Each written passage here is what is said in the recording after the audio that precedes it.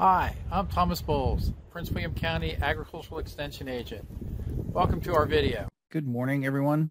Welcome to this week's class. This week is troubleshooting problems in the vegetable garden. My name is Thomas Bowles. I'm the Ag Agent here in Prince William County. Just a quick review. When we're talking about troubleshooting any kind of plant problems, we want to think of IPM or integrated pest management. And so we want to think about using the method that will cause the least amount of potential harm. We want to do that first and then gradually scale up if we need to. And so the base of our IPM pyramid is cultural. Any plants that are treated the way they should be, are in the conditions that are ideal for them, are going to be more resistant to any kind of pest than plants that aren't. And then above that, we have the physical mechanical things like pulling weeds, trapping insects, using barriers. Above that, we have biological tools that we can use, although those are a little bit hard sometimes to deal with. And then finally, we have the conventional chemical issues or chemical pesticides that can be used, but they are the most toxic, and ideally those are the last resort. When we're using IPM to solve pest problems, we want to identify the pests or pest and see if control is warranted, determine what our pest control goals are, know what control tactics are available for those pests, and then evaluate the benefits and risks of each tactic. And then choose effective strategies that are, as I said, going to cause the least amount of harm to people in the environment. So the basic or the most basic part of troubleshooting is to know your plants. The more you know about your plants, the easier troubleshooting is. Knowing what the usual suspects are, knowing what's normal for your plant's life cycle. There are times when plants look really bad, and that's because they're senescing, they're dying off, and it's not really an issue of something wrong with the plant, it's just their natural life cycle. Understanding what insects, good and bad, that frequent your plant are helpful. Knowing the diseases that your plant commonly gets is helpful. And knowing the cultural conditions, as I said, to make sure that your plants are growing in the most ideal conditions so that they can be the healthiest they can be. And again, that will ward off a lot of pest issues or minimize the damage that those pests can do. And as you plan out your garden, it's important to think about what resistant varieties there are. There are some plants that have common issues all the time, like tomatoes. There are lots of different resistant varieties. Using that as opposed to an heirloom might solve a lot of your pest problems. So it's something to think about as you're planning. So if we look at pests, let's start with insects. Some of them are important because of the damage that they do, and some are important because of the diseases that they can spread. And so, for example, tomato hornworm does a lot of vegetative damage to a tomato. Squash bugs do an awful lot of disease vectoring. They don't do that much damage to a squash plant or any cucurbit, but they vector a lot of disease, and often it's the disease that's going to kill your cucurbit. So they're more important because of that than they are the damage that they do. It's also important to know your beneficials and be able to identify them, because you don't want to kill off your beneficials willy-nilly. Know what your pollinators are, know your predators. Parasitoids, it's a little bit harder to know those because for a lot of our parasitoids, they're really tiny and seeing them is difficult. But having an idea that parasitoids are out there. And I've got some resources for you there on the right. A really good one is the first one, the IPM poster of natural enemies. That's done by UC Davis and the ANR group there. Max Field Guides to the Southeast Garden is available on Amazon. It has lots of information on both good and bad bugs. And then our friends at Rockingham County Extension have a nice publication on IPM and insects. So there are a variety of controls to use for insects. The first one is creating a habitat for predators. Depending on what the common problem is and what natural predators go after that common problem, depends really on how you create that habitat. One of the simplest ways is to mulch with straw. Having a layer of straw creates an environment that supports both black beetles and spiders, and they can be very important predators, especially for immature pests. With some pests, we want to use exclusion to keep them out. If we keep them out away from our plants, then they're not going to be a problem. A good example of that is using row covers. Sometimes the easiest way to deal with insects is pick them off the plant and throw them in a jar of water with some dish soap to drown them. Insecticides, though, are sometimes necessary. I know a lot of gardeners don't want to use insecticides. One of the big drawbacks is they tend to be broad spectrum and they'll kill good and bad bugs. But there are cases where insecticides are necessary. It's important with insecticides to make sure you're using the correct insecticide that's going to kill the correct pest. And if you need information on that, you can contact your local extension office and we'll be happy to help out with that.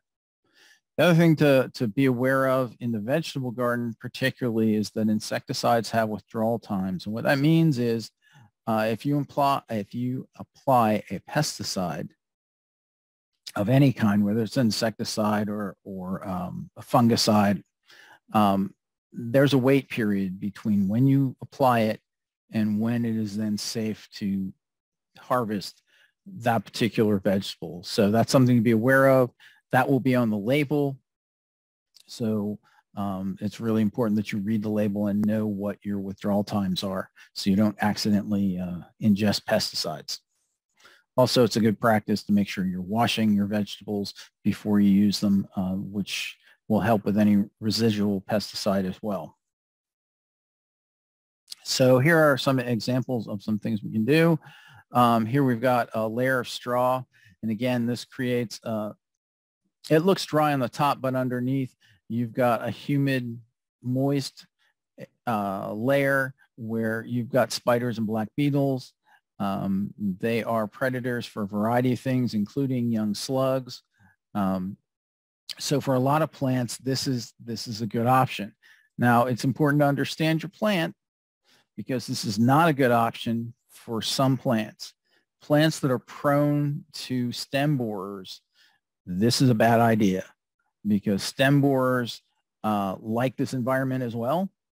And so having a layer of straw on a plant that typically has problems with stem borers, you're actually encouraging those stem borers rather than discouraging pests using this particular option.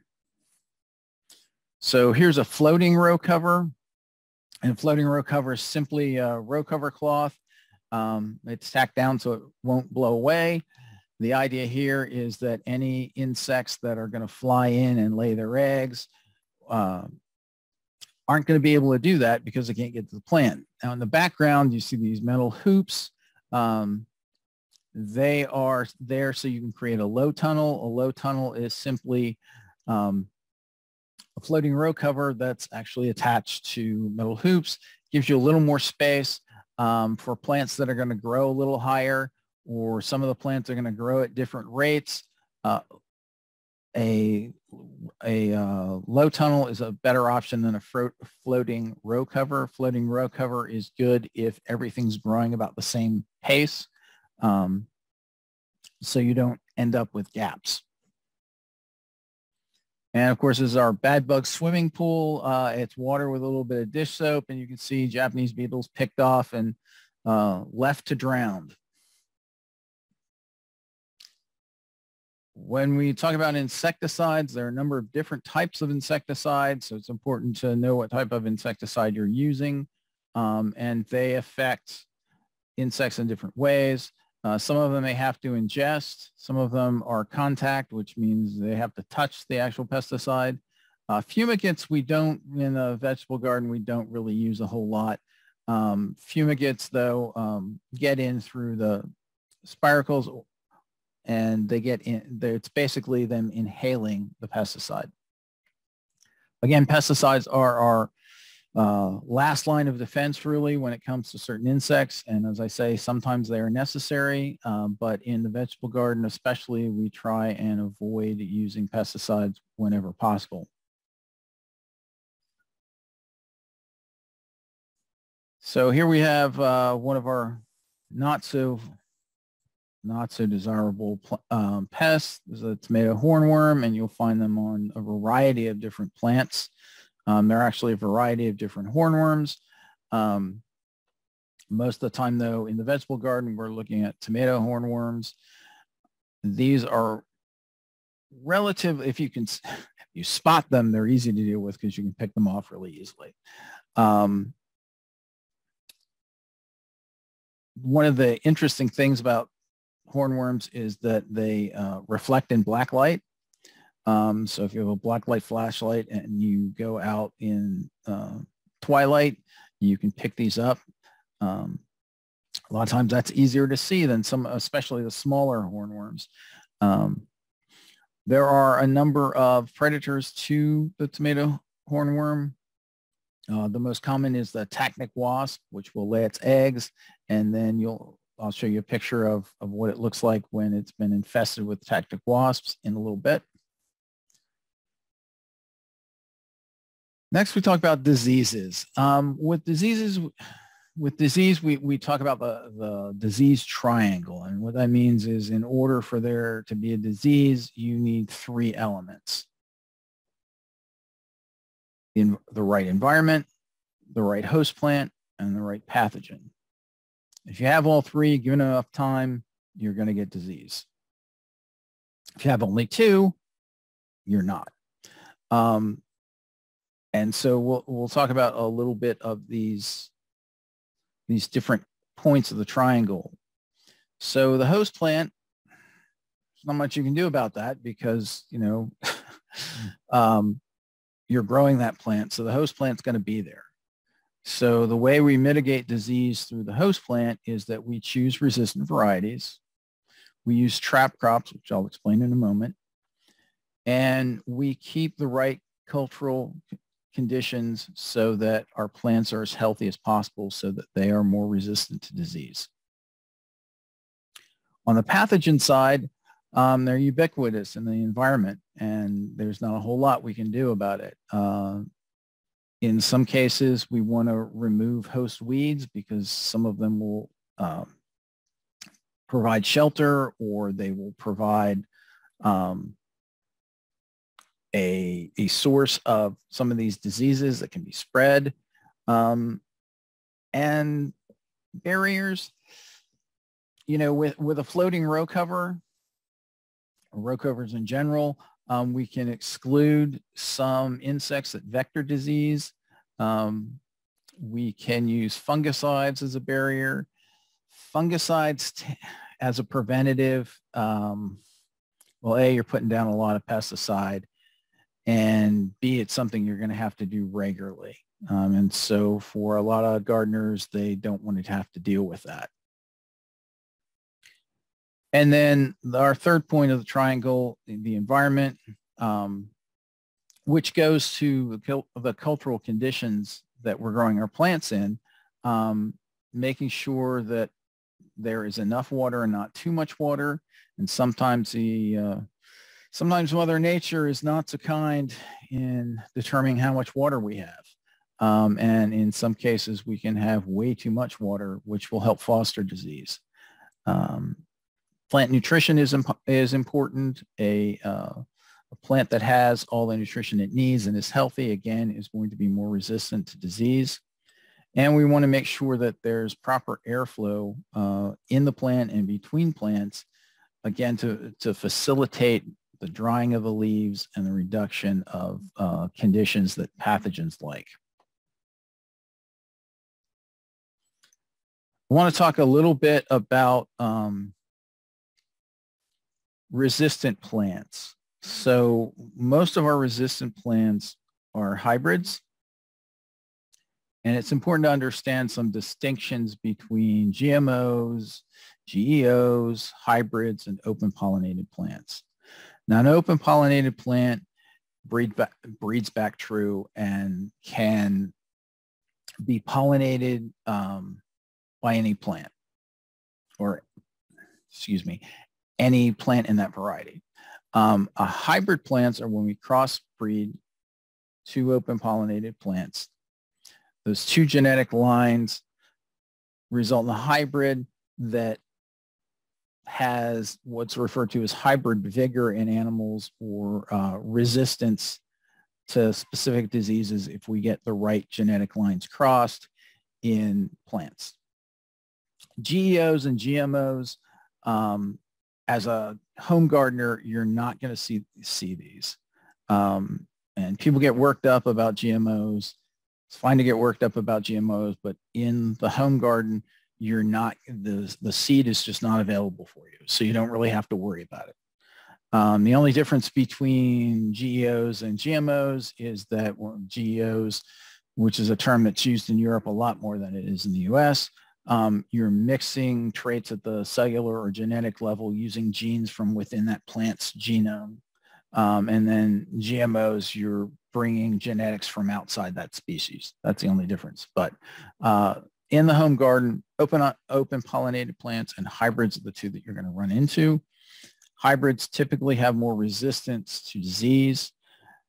Some heirloom varieties that are that have been bred in specific localities do have some resistance to disease, but that's usually a very localized thing.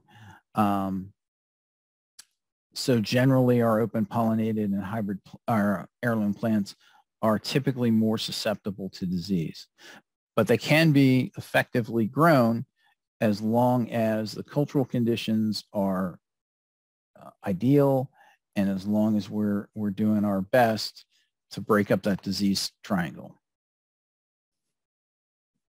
So in a catalog, you might see the tomato variety. F1 just refers to the fact that it's a hybrid. And then you have all of these abbreviations after it. And that, in this case, we're talking about a tomato, and these are resistant codes. And so this particular variety is resistant to Fusarium wilt, races 1 and 2. It's resistant to Brasilium wilt, and it's resistant to tomato mosaic virus. And so if you have issues with any of those three diseases, this would be a good option for you. And your seed catalogs and your seed packets are going to have these abbreviations on them. Seed packets that don't always say what they are, but most seed catalogs are going to give you a table like this on the left that gives you an idea of what those abbreviations mean. And again, many insects are vectors for disease. Aphids, leafhoppers, squash bugs, some flies, thrips, even some bees can be disease vectors. And so we want to make sure that we are active in our insect control as well as our disease control. The picture on the right just shows an example of thrifts acquiring a disease from a host plant, a host weed in this case, and transmitting it to a tomato. But as I said, there are lots of insects that will do this. Squash bugs, for me personally, have been the worst. I've lost several pumpkin crops because of it. So I mentioned a trap crop earlier. And this is an example of using blue Hubbard squash as a trap crop. And what a trap crop is, it's basically, it's a crop where we want all of the insects to go. Typically, it's a crop in a species that the insects prefer. And so in the case of squash, generally speaking, blue Hubbard squash is preferred by squash bugs over, say, cucumbers or pumpkins or something like that. The thing with the trap crop is all of the bad insects are going to go there, and it makes it easier to do pest control because you're focusing your pest control on those trap crops. Those trap crops, you may not get any vegetables from them. You might not, but they're there to focus the bad insects in one place, so it's easier to deal with them.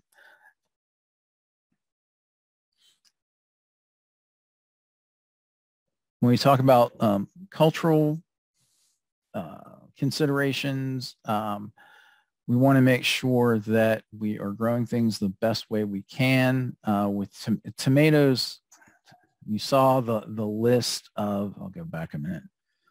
You saw this whole list of different things that tomatoes get.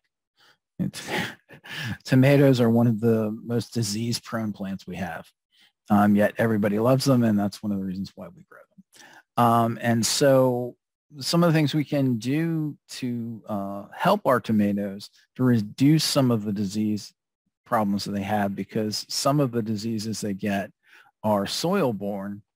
We can prune off some of the lower leaves. We can prune off the suckers. We can mulch them with straw so that when water hits the straw, it doesn't hit the soil where some of the pathogens are. We can water from the bottom of the plant to reduce the splashing. If we're watering from up high, the impact of the water droplets on the soil is going to be greater, and so you've got a greater splash up.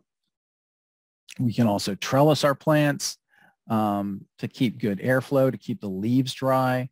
There are different ways that you can trellis your plant. Here on the right and the top, you've got an example of using an overhead wire. There's on the bottom, you've got what's referred to sometimes as the Florida weave.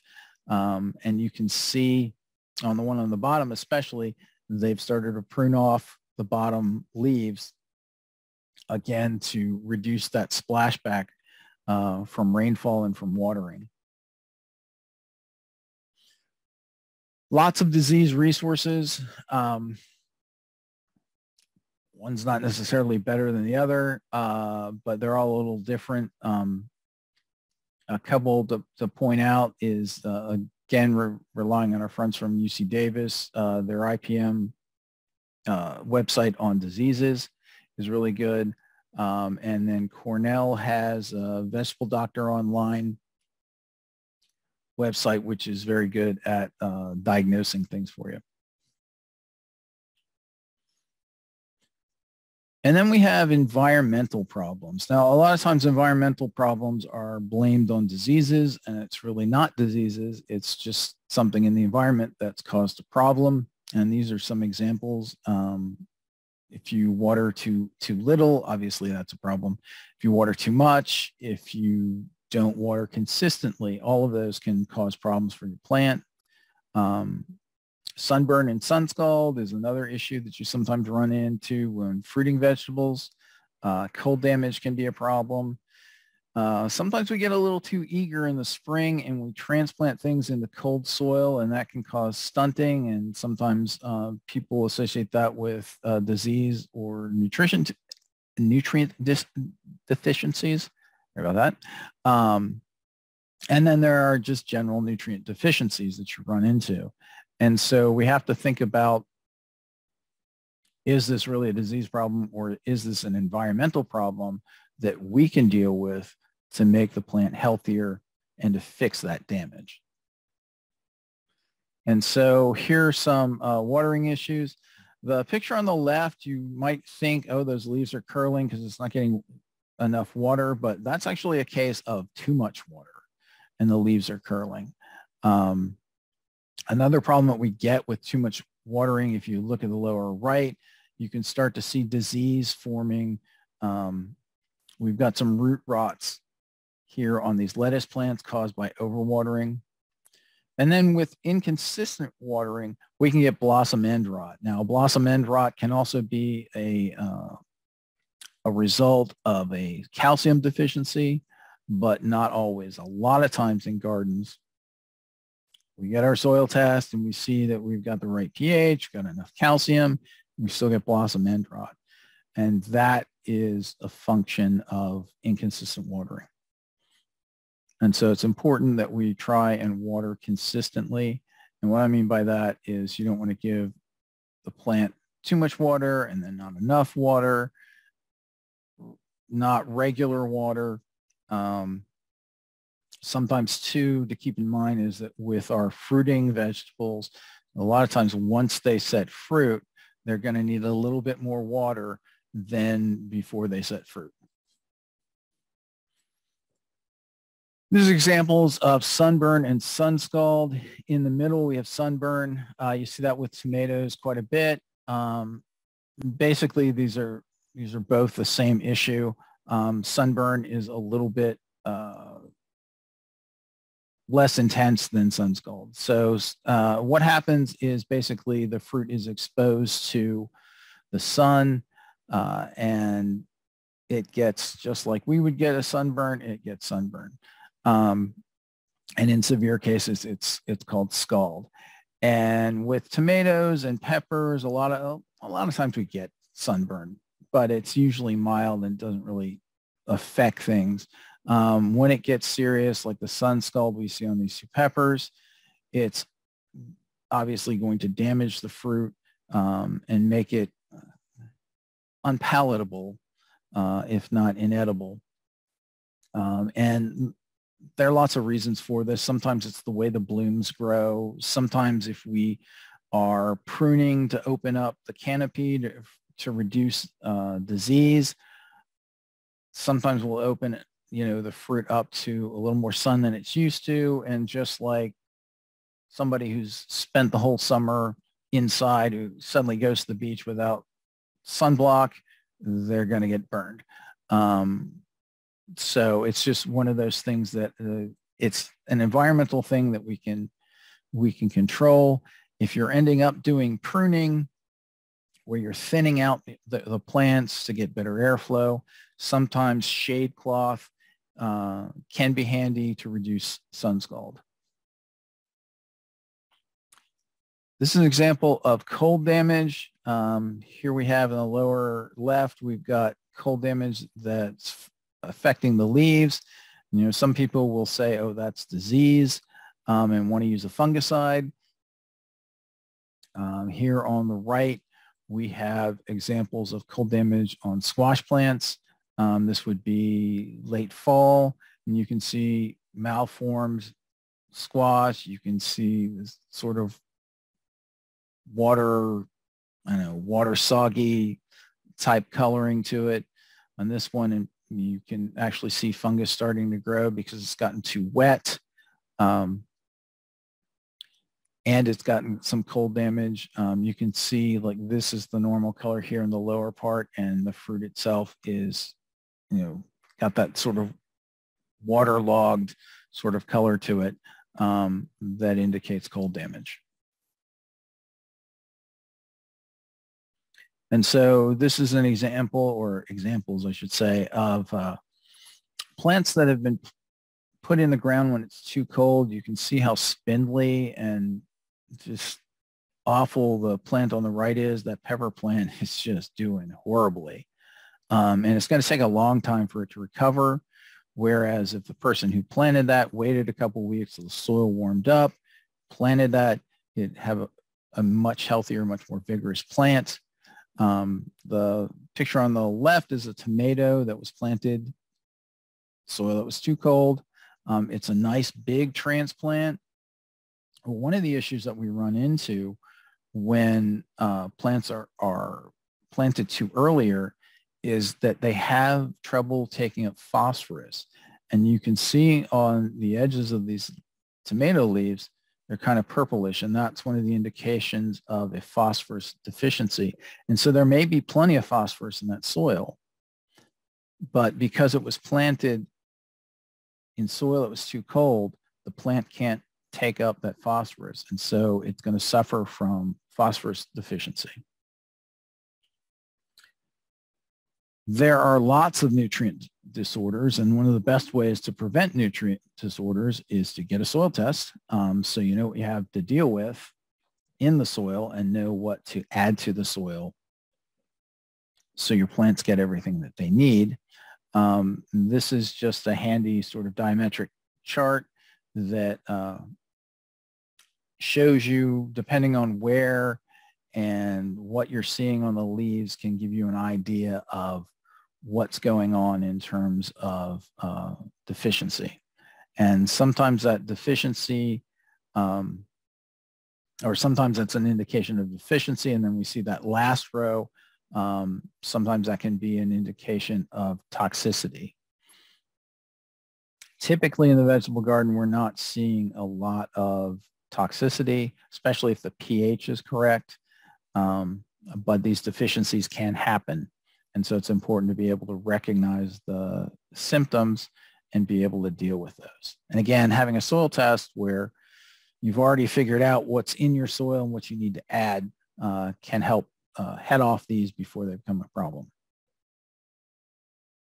So talk a little bit about some of the vegetables that are commonly grown and some of the issues that we run into.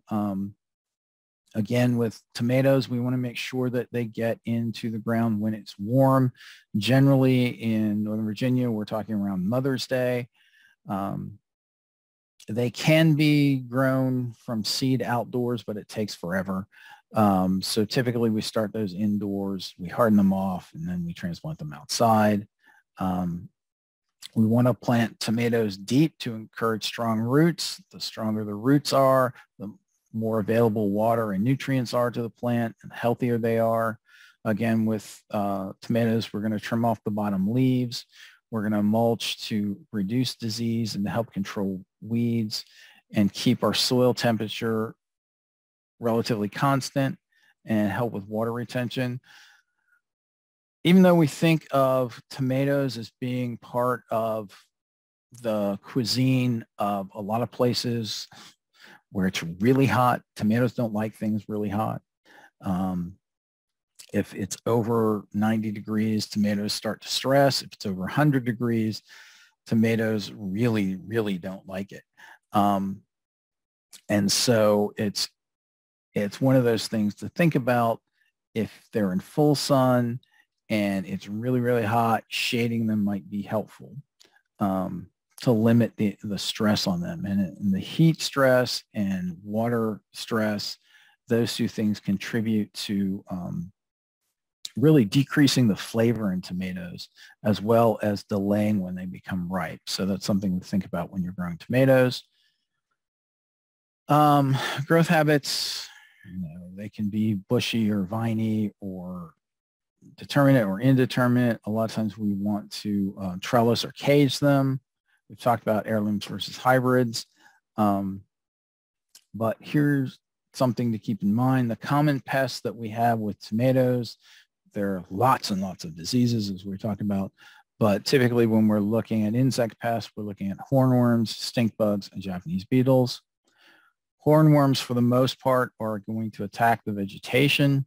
Japanese beetles and stink bugs tend to attack the actual fruit.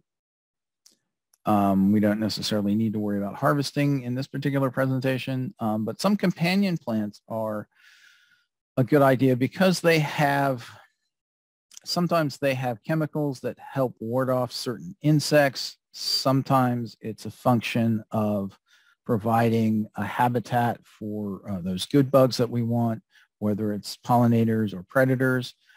So some good companions for tomatoes would be things like onions, asparagus, carrots, cucumbers, marigolds, basil, parsley, and garlic. I will say something about marigold. The insect repellent in marigolds is actually typically in the roots. And so a lot of times we get the greatest benefit from marigolds at the end of the season when the marigolds are past their prime, and you cut them off and let the roots decay, and that will give more insect repellent than when they're alive and kicking.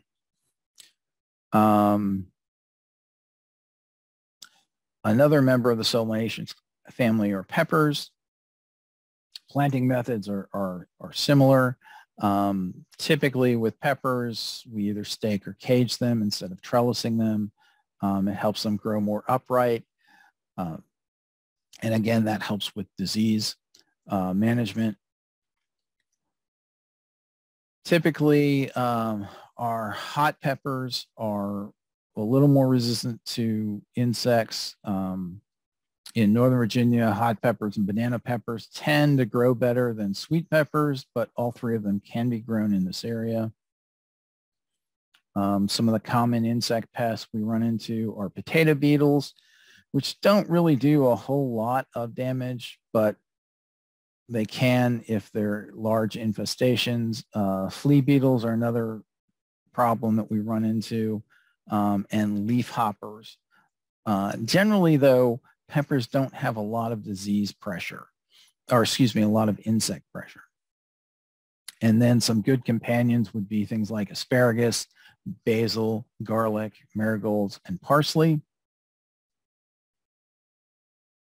One other thing to keep in mind, if you look at the pictures here on the right, if you're not aware, there's only one ripe pepper here. Peppers that are green are immature, and while they are edible, the flavor is much less than if you let it go and get its full color. Although sometimes the big one pest that's not mentioned here are slugs. Sometimes if you let the peppers go a little too far, especially if they're low-hanging peppers, slugs can be a problem. So something to keep in mind. The cucurbit family are things like cucumbers, pumpkins, squashes. They're another plant that usually we want to start them inside, although they can be started outside, direct sown. Sometimes the spacing is important because, especially with our squashes, they will grow out. Squashes and pumpkins require a lot of space. Cucumbers are much easily trellised, although you can trellis squashes and pumpkins. If you look over here at the picture on the upper right, these are cucumbers, and the other cucumbers, because cucumbers don't have as much problem with vine borers than squashes and pumpkins. And so we've got straw on here to create a predator habitat. If we did this with squashes or pumpkins, we'd be creating a vine borer habitat as well. So we know that's cucumbers. The bottom picture is an example of a cucumber that's put on a trellis. That's sort of a teepee-shaped trellis.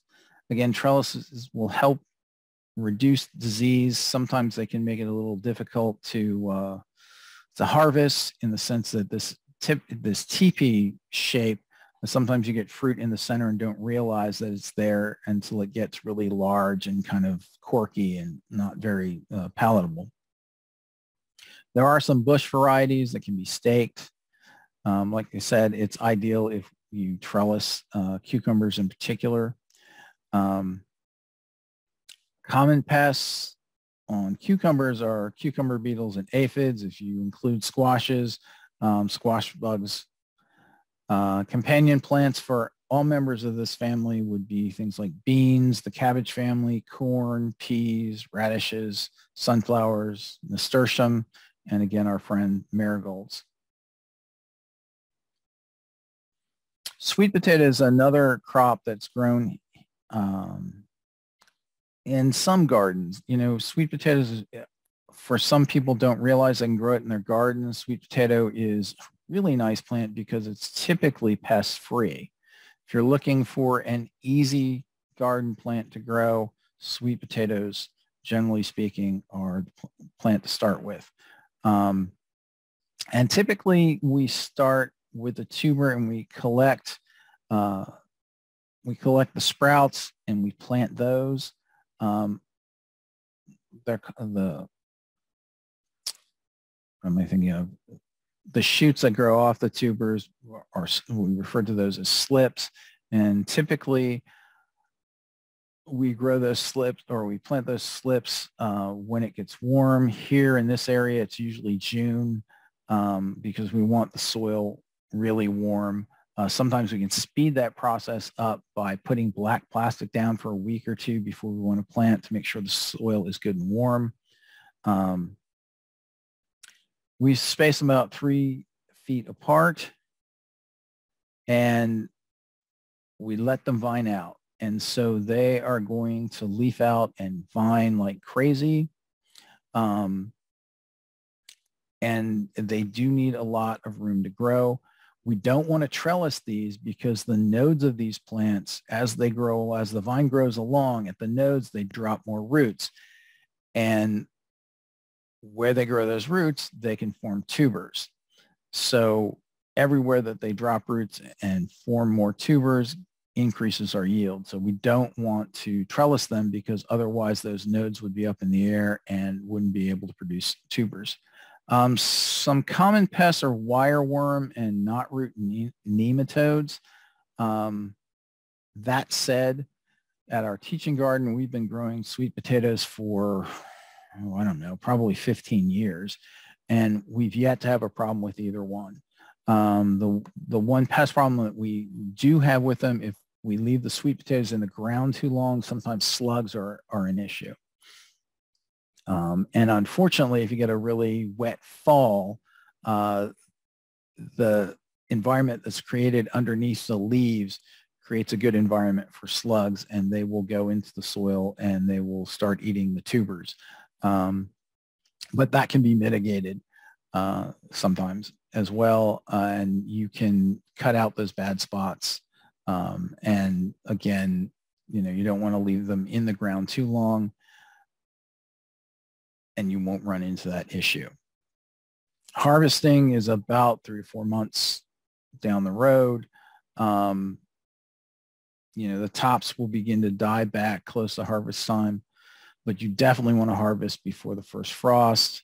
After the first frost, it's way too late. Sometimes you'll get frost damage.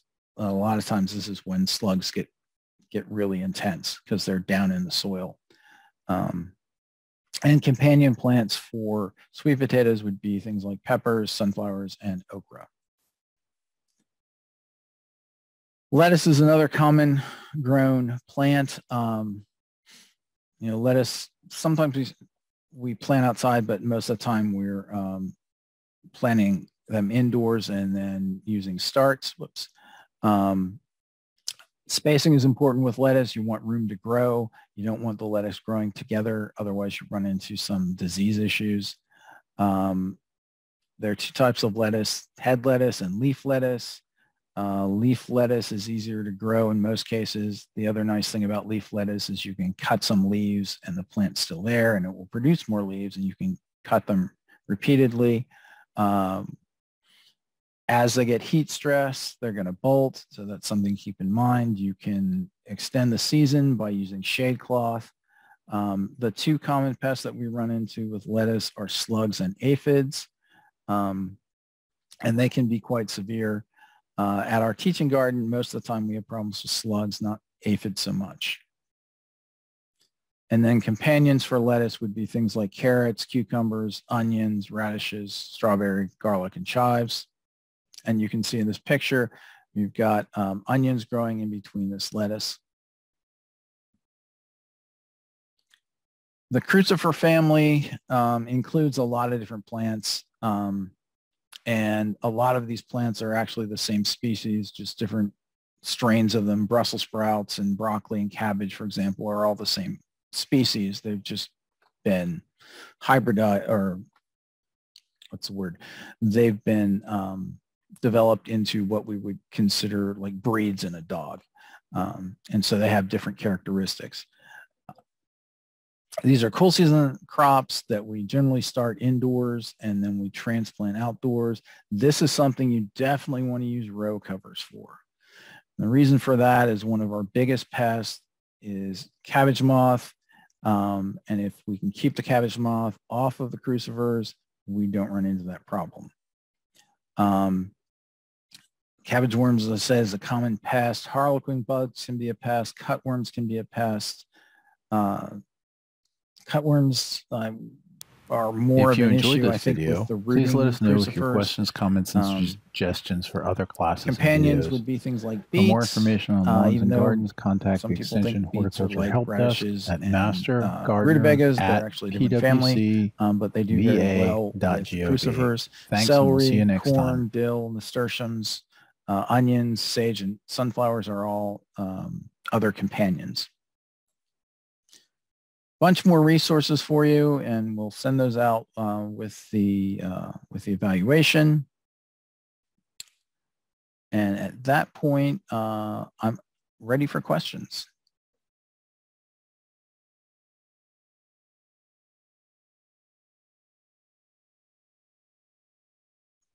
Do we have anything on the? Yeah, we have one question. It's from Rick. And it's he has 2 raised beds, several fabric 20-gallon containers with tomatoes, and all have septoria. So I've been trimming away the diseased parts for weeks, bagging, but there's a fair amount of leaves that remain in the soil. Will I need to throw out much of the soil from those 4x4 beds, or some soil, or is there a treatment option? Yes. So it depends really on what you want to do. Septoria is out in the environment, and I would definitely clean up the leaves.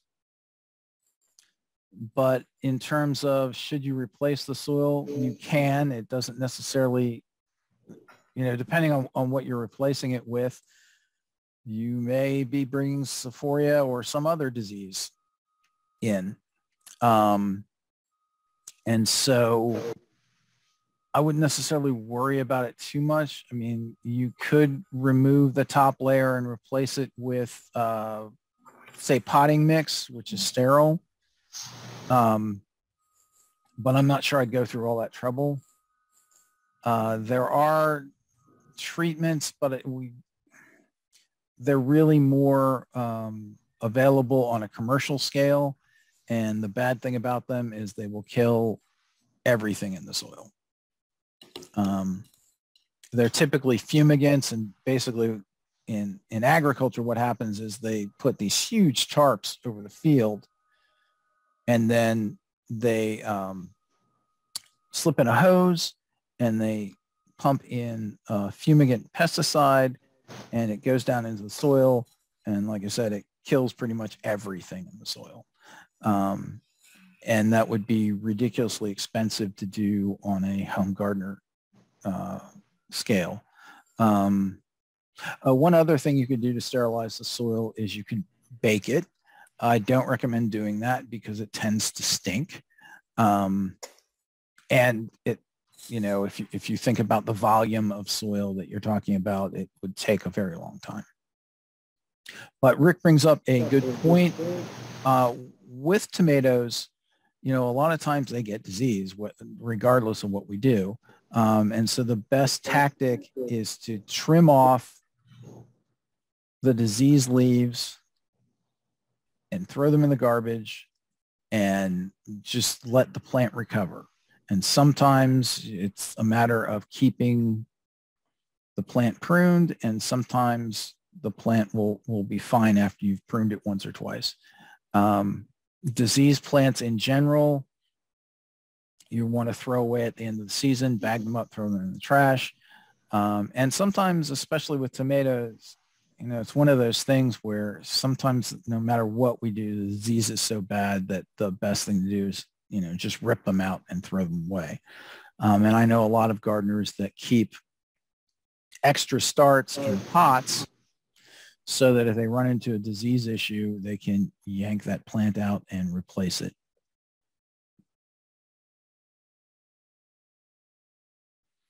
Other questions?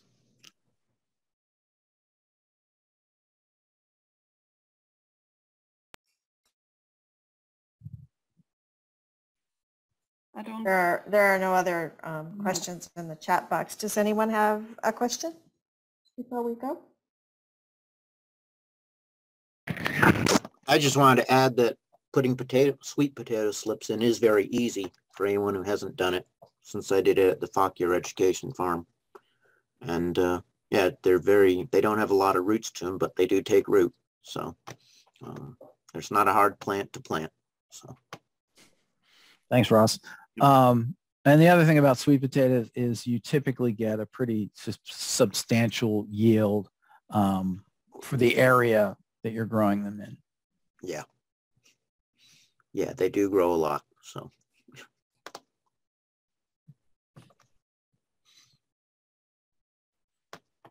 Anyone else?